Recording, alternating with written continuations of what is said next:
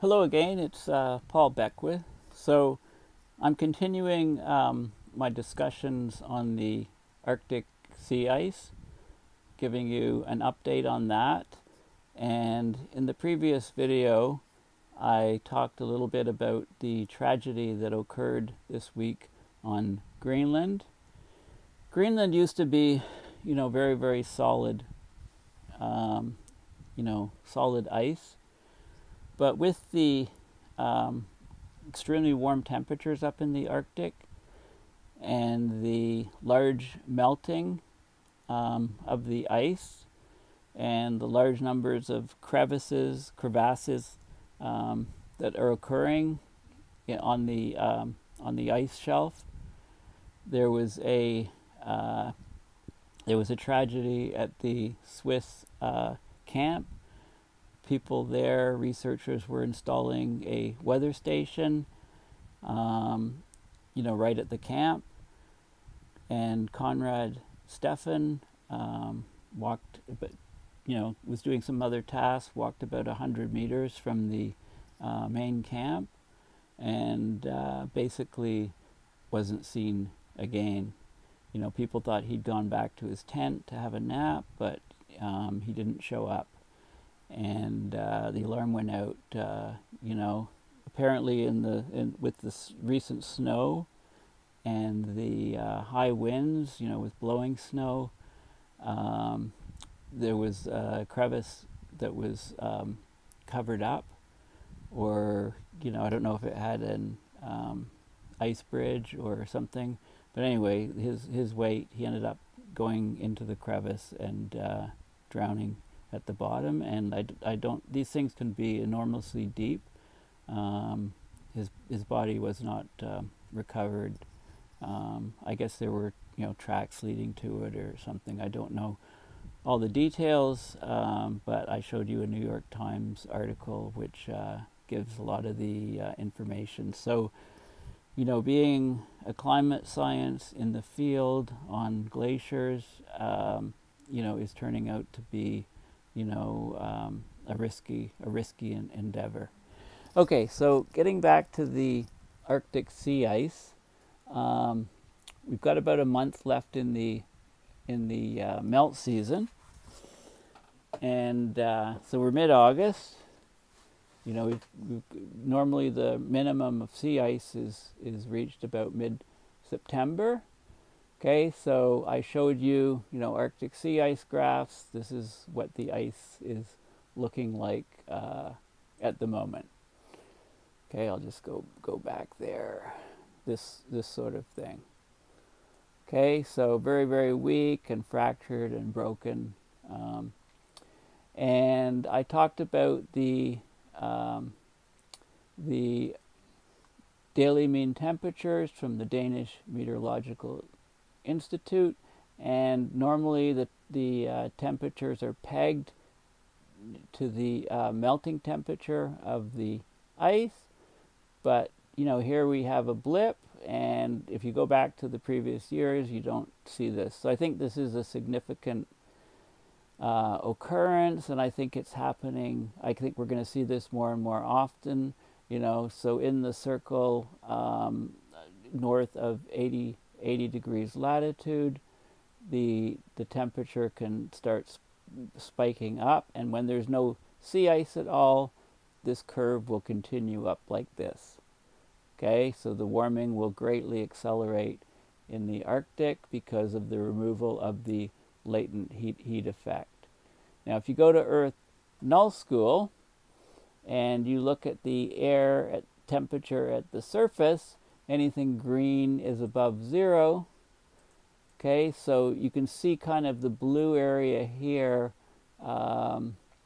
Okay, so the sea ice is in this blue area here, and that's keeping the temperature pegged to slightly below zero, but there's enough warm air moving above the surface, and the warm ocean water around, is basically the ice is being attacked from all angles. If we look at the jet streams, 250 millibar winds, okay, so So here we are, Greenland's here. Okay, so you can see very, very wavy, fractured, and broken up jet stream with many, many ridges and troughs, and very complex, very elaborate pattern. So as the Arctic is warming tremendously relative to the lower latitudes, the jet stream slows down and becomes much wavier, and these patterns get stuck in place. Now I want to look at some of the, if you go to the Arctic, so on the Arctic sea ice graphs, if you go and click on the Arctic Sea Ice Forum and you look at what's going on, if you want all the details that track every little detail about the ice, this is the place to go. And okay, so the 2020 melting season, there's plots here of the loss of ice in each of the different regions.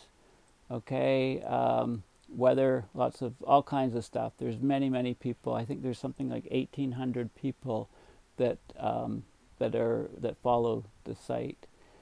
And people are wondering, they're talking lately about the different sort of regime, if you like, of the ice. The degree of fragmentation of the ice in 2020 is enormous. Okay, it's basically you can think of it as basically ice chunks or ice, large ice cubes that are all floating around in the Arctic, and they're somewhat confined by the rotation of the Earth, by the Coriolis force, etc. And the big question is when will when will there be no ice left, right? And nobody can really answer that for sure.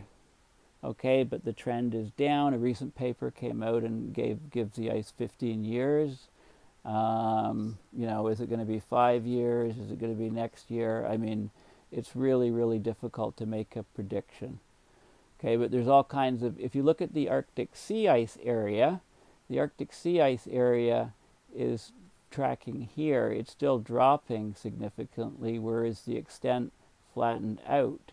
So this, one of the things that the cyclone did is it caused a dispersal of the ice so that the extent drop slowed down, but the area drop is still significant. So if you take the ratio, if you like, that basically says, gives you information on, the behavior of the ice, and what it's doing.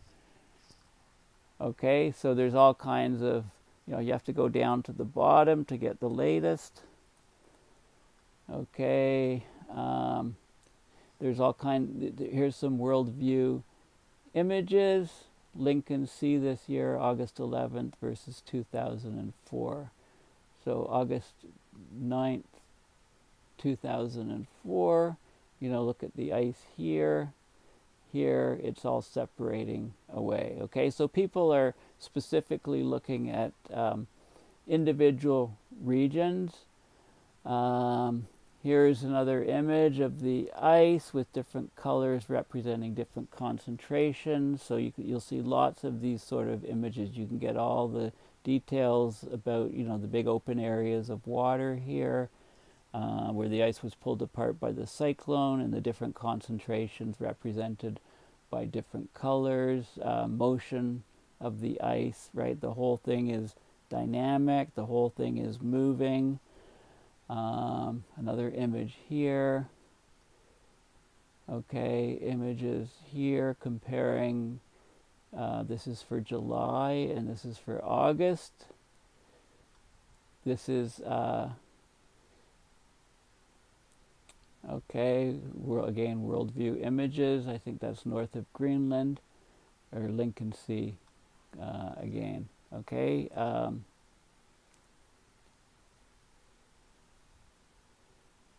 Okay, here's another image of the DMI plot. So there's different years, like 60s, 80s, 2000s, 2010s, and then 2020. And you can see, what's going on. And I can't see this artifact anywhere else. So I do think it's significant. I think that we're on the verge of huge changes. This is interesting. This is the Arctic sea ice compaction, which is defined as the sea ice area where you have 100% concentration of ice versus the extent. And everything that's got 15% or more ice is counted an extent. And what you can see is that this curve is dropping off significantly. So these things are both falling, but the area is still falling. The extent has flattened out a bit. Okay, so if this is larger and this is smaller, then the ratio gives you a record low here, which is what we can see. So this is probably a new record here. Okay, let's just go up and see what else we have here. Different images. Okay. This is the 8th to the 13th, so August 8th to the 13th, showing another view. So people are playing around with all of the different color palettes to try to tease out the details. And again, this is sea surface temperature. So look at the huge temperatures. So the ice that's remaining is surrounded by water with enormous temperatures, and this water is cutting away at the ice on the edges, of course. I'll have a look at another forum. So this is there's a whole bunch of them. So this one is Homebrew AMSR. So a couple different sensors for the extent and area calculation. And you can see if you go to the bottom, you get most recent posts. So this was just posted August 14th. This image showing the ice. So this is the ice concentration. Highest concentrations in here, dropping off to the edges. So you can see all of the details, and you can see the structure and how the ice is melting out. And there's some more images here, different color codes. More up here. Yes, this one here I like this one here. It's quite, so, there's huge differences this year. Rather than the ice being a contiguous type of entity, it's full of, it's more like Swiss cheese. It's being interlaced here. This stuff is all gonna, we've got another month, so this stuff's all gonna go out. There's going to be some ice left here, whether it's, how much will it be, a couple million square kilometers. It's probably, may or may not beat 2012. It looked like it was, if you asked me a month ago, it looked like it probably was. Now it looks like maybe it won't. But the trend is downward, of course, inexorably downward. Okay, and I just wanted to give a quick update on the COVID numbers globally. Over 21 million cases, 5.3 million in the U.S., followed by Brazil, 3.2 million, India, 2.4, and so on. We're 750,000 global deaths. And, the big concern is that kids are going back to school very soon. And, a lot of parents are extremely concerned. What do they do? If you got young kids and they're going into school, or the school's going to open and then close a few weeks later, a month later, most epidemiologists and virologists think that, more waves are coming.